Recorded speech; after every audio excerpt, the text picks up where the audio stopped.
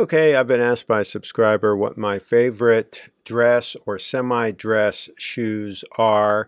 For all-around use, these shoes by Edward Green. Edward Green is a high-end manufacturer in England.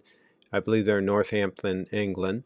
These are not bespoke, but these are extremely high-end, non-bespoke, if you will, shoes. Now, I generally wear an 11D in a lace-up shoe like this. There's enough adjustment in the lace-up for them to work for me, and sometimes I'll add an insole depending on the shoe, but I can usually get them to work.